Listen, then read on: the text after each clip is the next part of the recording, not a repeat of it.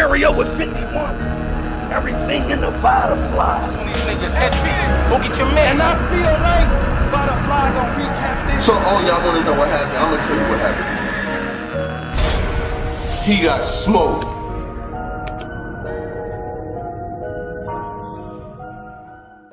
You already know what it is, man. Salute to the subscribers, that notification gang, RiceGangClothing.com for the merchandise. You heard me right, etc., etc. Don't let none of that get too far ahead of you. Salute to my guy, Showtime SP. The clip will blow. I ain't talking fast. You're listening slow. If you respect the handle, subscribe to the channel. Daylyt is outside again.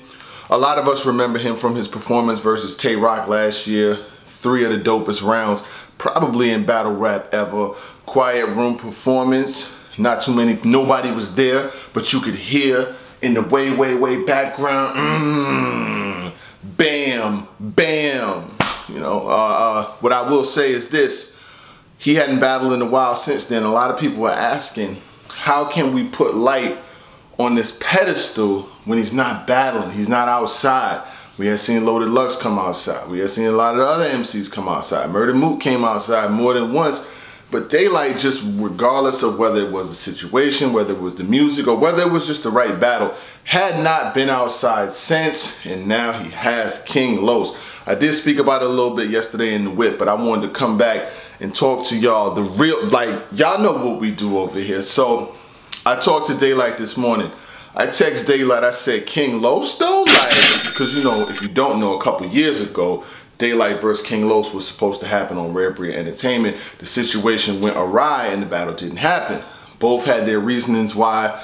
Daylyt even dropped some bars that he had, but the battle just didn't happen. So now we fast forward about 2-3 years later, and the battle just pops out of nowhere. I told y'all, ARP is smooth. Like, he just finds ways to drop announcements. It's crazy how all these leagues be playing flag football with their announcements. You've seen an announcement from Queen of the Ring. Now you've seen an announcement from RBE. I'm sure URL will have an announcement. Everybody's going announcement for announcement for announcement. Bang, you got an announcement. Bang, we got an announcement. Bang, they got an announcement. But what it does do is it makes it better for the battle rap fans, because we get to have a lot of battle rap events and we get to see stuff everywhere. So anyway, let's get into what me and Daylyt spoke about. So I texted him and I said, King Los though? He said, I'm outside, boy, I'm outside, and I'm locked in for blank other battle. I said, I can't lie, I'm surprised. He said, 2021, the game's about to be over.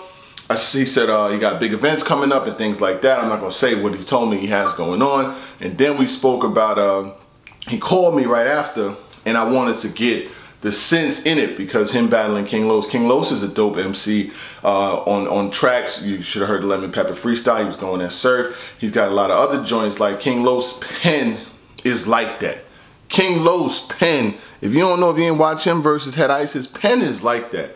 He gets really busy in the battle rap game and in the rap game. So I wanted to find out what was his thought process in actually taking the King Los battle after all of this time. You know, number 1 is the bag. Number 2 is him being outside and battling more frequently.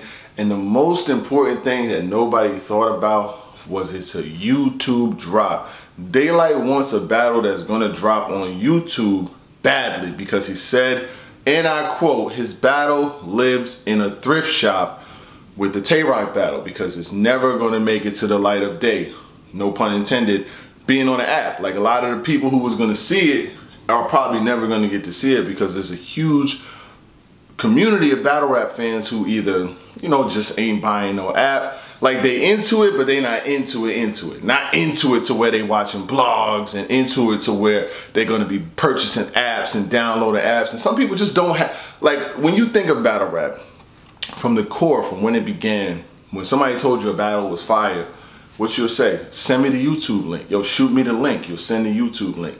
A lot of people are not caught up with this app era and buying apps and catching things on caffeine. Like, some people just don't have a whole Saturday to sit down and watch a pay-per-view stream. People got work, people got kids. Like, it just don't work like that for a lot of folks that catch it on the rerun. So Daylyt wanted a guaranteed YouTube drop. The thing about Rare Breed Entertainment, he knows that his battle is going to drop on YouTube sooner than later. They're putting that out. They dropped Cassidy's joints. They dropped Ill Will vs. A-Will. All of the battles that happen on Rare Breed Entertainment, there's no app over there. So they're going on YouTube. YouTube is the app where it will go.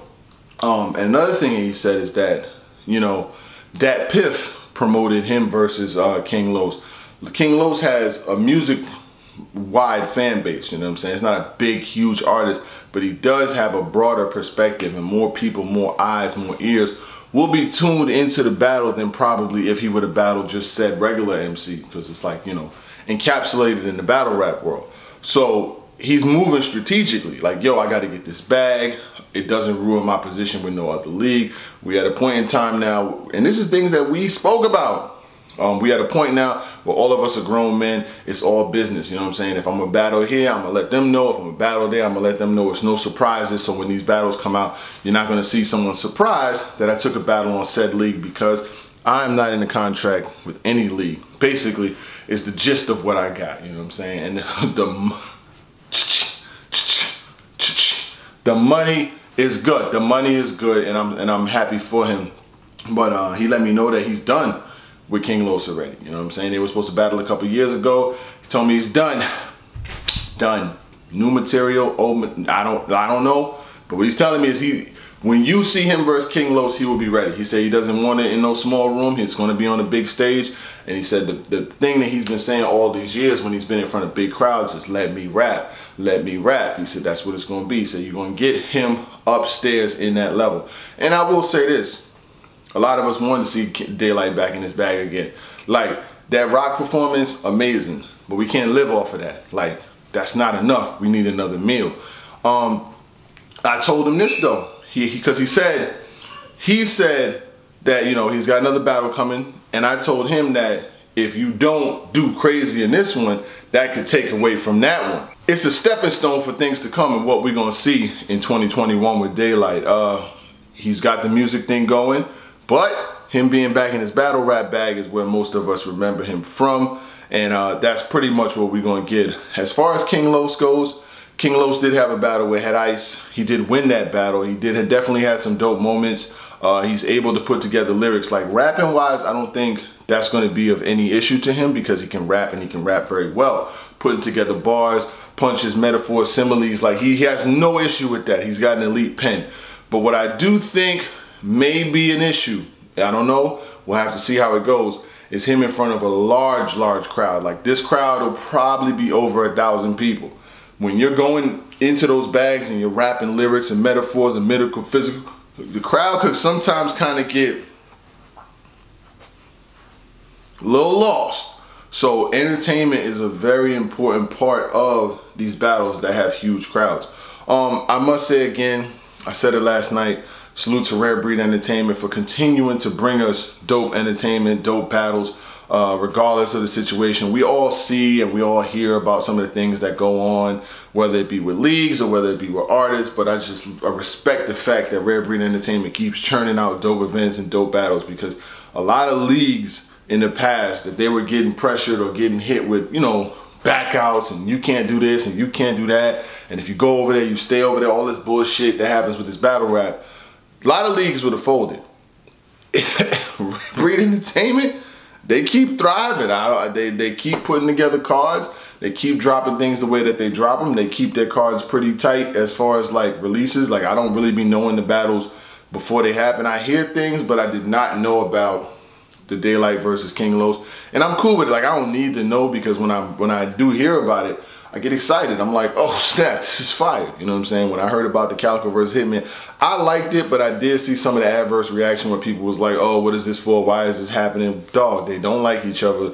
They had mad arguments. They had a 1-round battle before. This makes sense. Don't y'all want grudge matches? How do we not want grudge matches? What do y'all want? Y'all want WWE shit where people just make up fake beefs and fake issues that they have with each other? No, you want the grudge matches.